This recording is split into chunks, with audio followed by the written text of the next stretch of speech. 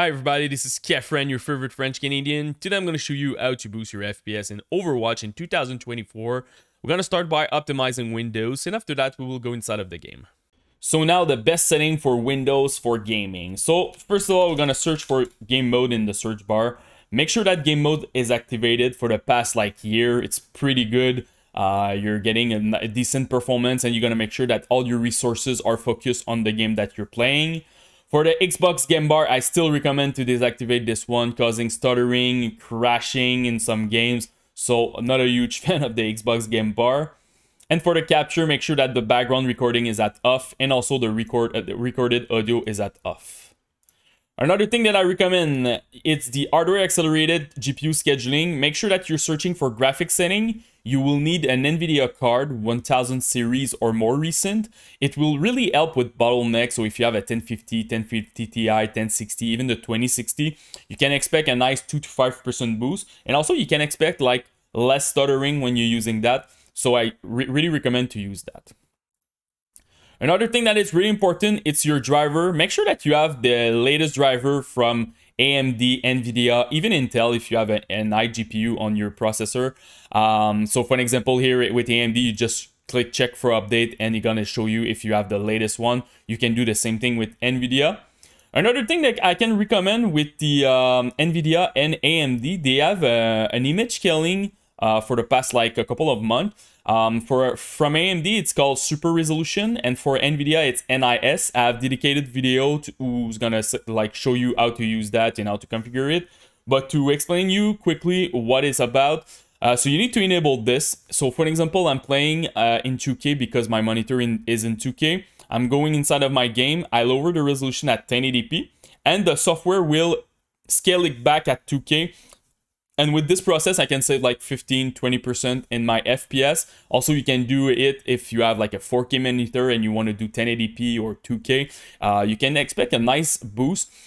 The image quality will not be the same if you compare with native, but in some game it's working very well, and it's very tough to see the difference. So I recommend to use it if you're struggling with your FPS.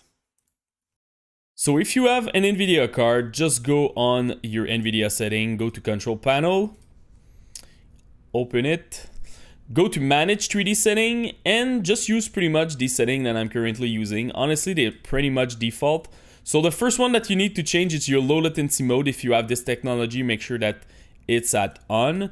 The other one is if you want to lock your FPS. For an example, you have a 170 Hz monitor and you want to stay in your G-Sync range, you just put your FPS here at something like 167, something like that. You want to be under 170 Hz to always stay in your G-Sync range. So if you want to do that, it will do that for all your game. It's a global setting over there. So I'm gonna unlock it, and this is pretty much it. If you have access to the change ECC state, I recommend to uncheck it. This will slow your VRAM, so you don't want to use that. For change resolution, make sure that you're playing native. So if you have a 2K monitor, go with 2K. If you have a 1080p monitor, go with 1080p. And super important, look at your refresh rate.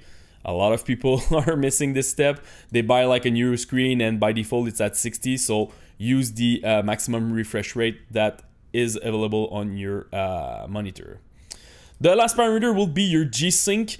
So I recommend, if you want to use G-Sync, I recommend to, first of all, you need to enable it, and I recommend to use the enable for window and full screen. So if you're playing a game like in borderless mode, it will be applied. Also, you can select just one display screen depending on whatever. If your second screen is not compatible with G-Sync, you will just push it to one monitor. Me, I'm not using it. I have a 4090 for my GPU, so I just want to unlock my FPS. So in majority of the game, I'm getting 250 FPS, and my monitor refresh rate is at 170 Hz. So I just want to lower my input lag, so that's why I just unlock everything, but it really depends on your situation. So this is pretty much it for NVIDIA. Another thing that I recommend, it's your energy profile. So write energy in your search bar, go to power option. Make sure that you're running something like balance or high performance. On a desktop computer, it should not be an issue, but if you're playing on a laptop, Really make sure that you're using that or a special profile for performance from your brand like Asus, Dell, or whatever. The thing is, sometimes when you plug your PC in the wall, unplug, using it with the battery, sometimes it stay at power saver and you don't want to use that when you're playing a game. So super important to be plugged in and also to use a proper performance profile. Another thing that I can recommend, it's the Intelligent Standby List Cleaner. This is a software made by the guy from DDU. It's pretty amazing, honestly. It will help if you don't have a lot of RAM in your PC. So if you have 4 gig of RAM, 8 gig, 12 gig, after that, you should be fine. Windows is doing the job properly. So it will free memory and it's gonna make sure that it optimizes your standby list. So what I recommend normally, it's look at your total memory here. In my case, it's 32. Just divide it by 2. So for me, it's 16. Just press start and it will run automatically. And you just lower the software like that and you're gonna make sure it's optimized. So it's a really good software and also it helps a little bit with stuttering. So I really recommend to use that. One last thing is I have dedicated video on my channel about overclocking CPU, overclocking GPU, depending on your brand and stuff. And it's pretty good because there are basic overclocking guide. I don't touch voltage, so it's pretty safe. You can expect sometimes 2%, 10% boost in your FPS depending on your thermal, depending on your component. But it's something that you need to look at too if you want to optimize your PC for the best performance. So now let's go inside of the game.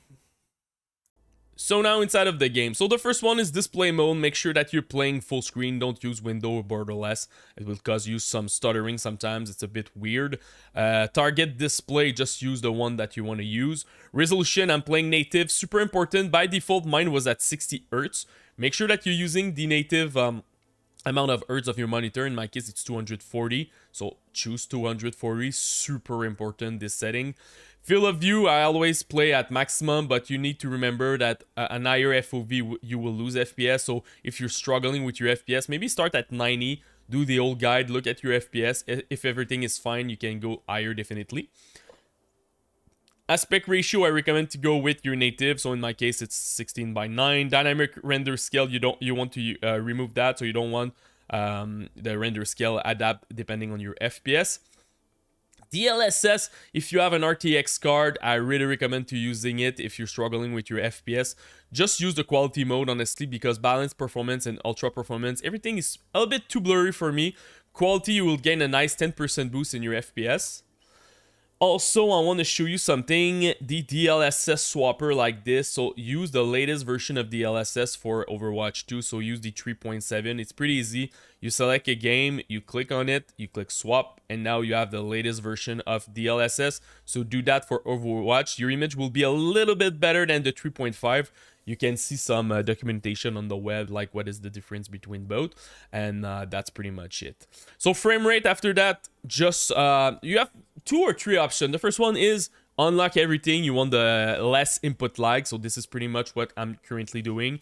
I know some people like to play with FreeSync and G-Sync. For example, with FreeSync, make sure that you have like 2 FPS less than your maximum hertz. So for example, your monitor is 170 hertz. Put your max frame rate at 168. So you want to make sure that you're always in your FreeSync range. And I know some people play with VSync on. You will remove the tearing line, but you will add input lag. And honestly, it's kind of important at Overwatch. So I'm not a big fan of that. So just unlock your FPS. VSync off, triple buffering off, reduce buffering off. NVIDIA Reflect, if it's available for you, go with enable. After that, for the graphic quality, so upsampling, like we said, the DLSS is pretty good. FSR, if you have a Radeon card, honestly, 2.2 is not that bad. It's not like on par with DLSS, but it's not that bad. I remember back in the days, they just have FSR like 1.0, and this one is pretty crap, so don't use it. So if you're struggling with your FPS, 2.2 can help you. You will have a nice 8% boost in your FPS. But honestly, it's good for people who's playing 4K, even maybe 1440p. At 1080p, honestly, it's kind of rough. And Overwatch is well optimized, so don't use an upscaling. Just go at default and change your setting, because default, your image quality will be better than those upscaling over there. After that, for texture quality and texture filtering, I recommend to go high and epic if you have like 6 gig and more of VRAM. 4 gig, go with something like 8x at medium. And if you have 3 gig of VRAM, go 2x low, and you should be fine. Even 2 gig of VRAM, maybe just go low 1x for your filtering quality. But majority of the people can play high in Epic, honestly. Local fog quality, I recommend to go low over there. A nice 6% boost in your FPS. Dynamic reflection, go with off. This one will stabilize your FPS a lot. You will not have like crazy drop when you see reflection and stuff like that. Shadow detail, some folks like to play at medium because you're seeing a little bit better the shadow on the floor, so you can see enemy with that. This one is kind of huge. If you compare ultra to off, you can have an improvement of 20% in your FPS. So it really depends where you are in the guide. Maybe start at medium. If you're struggling, go with low or even removing it. Model detail, you can go with medium easily. 1% difference between low and medium. But after that, high and ultra, you will lose 2 to 3% for each bracket. So my recommendation is go with medium. Effect quality, go with low. Again, you're gonna stabilize a lot your FPS and you will gain a nice 4%. Lighting at low, you're gonna gain 5%. So again, go with low. All those parameters are for like very good visibility and also to optimize your FPS. Anti-aliasing, if you're using FSR or DLSS, normally it will not apply, but if you don't, I recommend FXAA, a basic anti-aliasing. It will do the job and your game will not be blurry. I'm not a huge fan of SMAA. Honestly, the game looks very blurry, and I know some folks like to play with anti-aliasing at off, so definitely it can also be an option. Refraction quality, you can go with medium easily. Screenshot quality is just for your screenshot. Ambient occlusion, definitely go off. Your game will look very flat, but you're gonna optimize like 9% of your FPS, and also your visibility will be a lot better. Local reflection at off, and the last one, damage, FX, stay at default. For detail over there, if you want to see your VRAM because you're not sure like how many VRAM the game consumes, your temperature and stuff like that, you can activate everything here at on. You can use also other software like MS Afterburner or just the FPS meter from Steam. So this is pretty much it, guys, for my Overwatch guide. If you have any question, just comment in the YouTube section, post me your rig, CPU, GPU, and RAM. I will try to help you the best that I can, and don't forget to subscribe to the channel. Peace.